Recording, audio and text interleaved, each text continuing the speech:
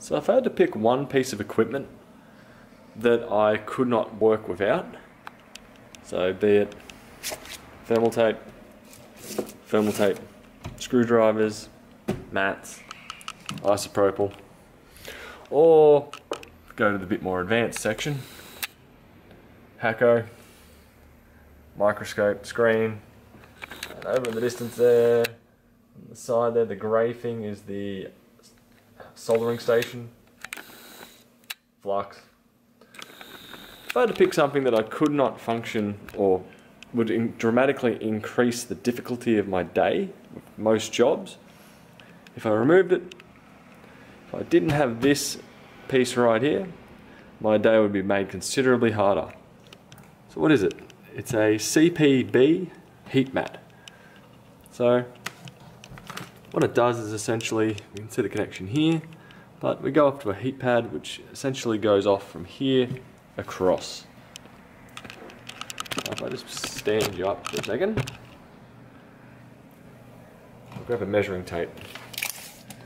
So we are around 9 inches or 22 centimeters wide by a usable space of 30 centimeters or 1 foot.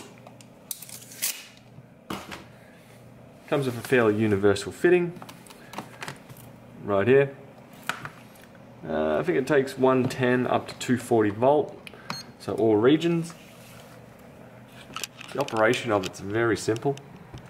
We have power, we're on. So right now it's set to run for 99 minutes, and if I press M, it's set to heat up to 60 degrees. Typically that's too cool for most of the jobs I use, so I would normally run it at 75 degrees, and that would usually be used to make the backs of Samsung Galaxy phones tacky, opening up iPads, removing batteries, whatever work. I've very rarely had it on 80 or 99 degrees Celsius. Find that too hot. I can't barely even touch the mat while I'm using it, let alone at 75 degrees. The timer, I've never had a need for that. I've always just had it on.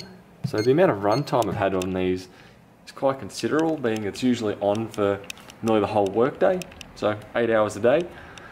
I have had one blow up on me. I don't know why it was, but this section here just went bang, shot a spark out the back. So right now I'm on my 3rd heat pad.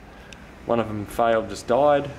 Another one had sparked, but definitely worthwhile getting. So if we go over to the internet side of things, we can see on the CPB repair website, they're priced at around $80 US. Granted, my mat is actually an older variety of mat, or possibly a knockoff mat. So looking on their site, see very similar stuff. Digital display, which doesn't really need these features, but as we look at it, it usually goes up to around 120 degrees Celsius. So if we have a look on old AliExpress, we do see some very similar ones. So see them on here, 74 to $88, fairly similar in size, one slightly larger, again another one, but then there is also something like this which may actually be handy.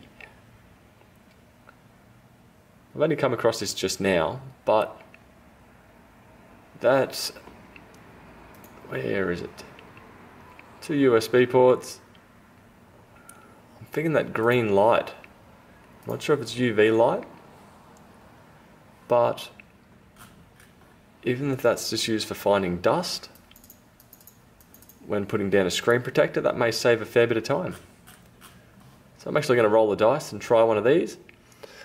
But currently, the CPB repair pad, as you can see, 05/2018, a few years old now, but definitely worthwhile. If you're doing any form of repair, I can highly recommend them.